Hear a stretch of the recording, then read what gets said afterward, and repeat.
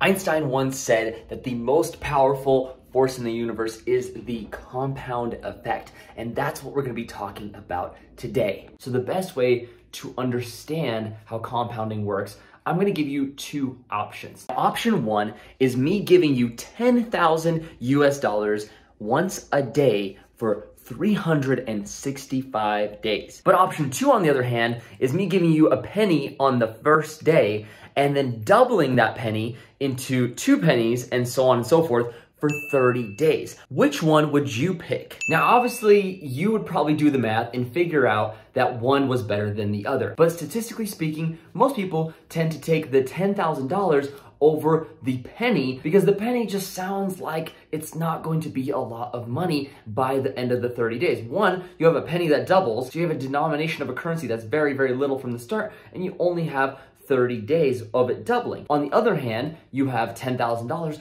for a whole 365 days, and that just sounds like it would be more money. But let me tell you the truth. So in the first example, you would have a total of $3.6 million. And who could pass up $3.6 million? I mean, that's a great deal of money. What if I told you that the penny example would actually lead you to have 3 times more money in your pocket with a whopping 10.6 million US dollars? And that is the compound effect at work. Hopefully now you see how truly powerful it is. And if you take that concept and apply it to your investment strategy, that can be done through investing in the long term. That is why it's so important to start while you're young, because unfortunately we don't have a money doubling machine, but by investing in the long term, you are getting a percentage return on your money, which will compound over the years to come. So hopefully this video brought you a lot of value. If you have any further questions, leave them down in the comment section below. I'd love to hear from you.